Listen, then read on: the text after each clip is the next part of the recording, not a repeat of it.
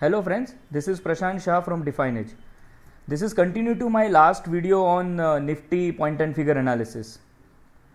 This is 1% point and figure chart of Nifty.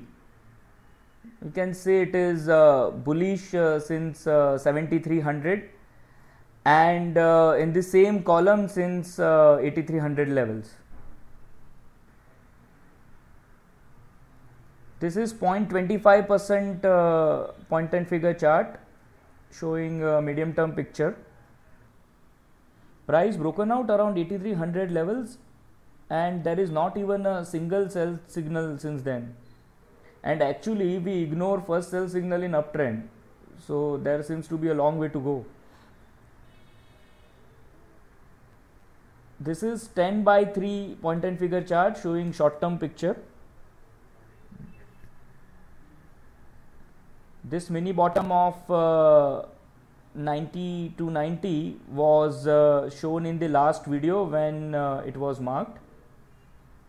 These are the active bullish 45-degree lines and these are the active counts.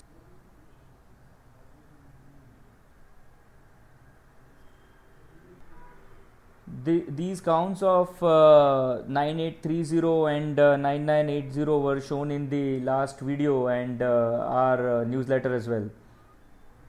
So in this chart also Nifty is well above 45-degree line with open bullish vertical counts. There is a count cluster at 997080. If we get a retracement not going below 9500 followed by another bullish pattern, then more bullish counts will get opened. Current mini bottom is placed at 9500, which is a reference level, and setup is bullish as long as price is above this 45-degree line. So scenario is extremely bullish, trend is up above 45-degree lines, price pattern is bullish, there is long anchor column and bullish counts are open. I follow this point and figure X% breadth indicator for short term sentiment analysis. It is currently showing the reading of 80%.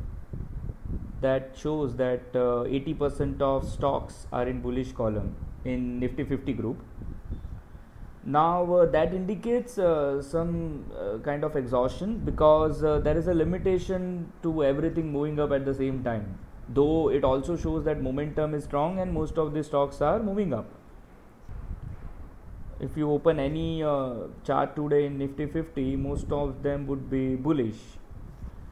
It is possible that there is over optimism in short term. It is also possible that markets in strong trends remain in this kind of overbought position for quite a long time.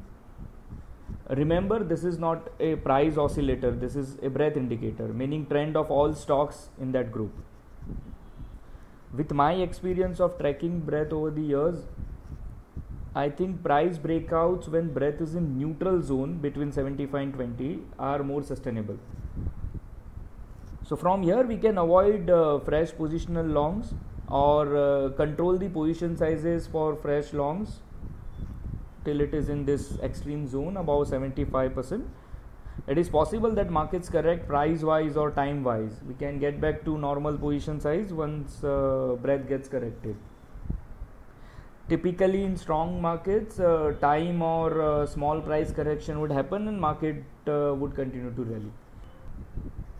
So we can control position sizes for fresh positional longs for few sessions. That is it. Any type of correction would only give better opportunity to bulls. So there were questions like, should we exit current long positions? No. Continue to ride it with the usual plan. Should we short? No. And for intraday or very short term trades, we recommend to take benefit of momentum and prefer profit booking methods over trend riding methods. Are we calling tops? No, I don't know any method to do that. In fact, with point and figure, we don't predict the markets but follow objective price setups. I think that's the best way to do this business. So in nutshell, markets are in strong uptrend there is a strong momentum but signs of some short term exhaustion that can be traded by controlling the position sizes. It is okay to be a lazy trader at times, isn't it? Thank you for watching this video.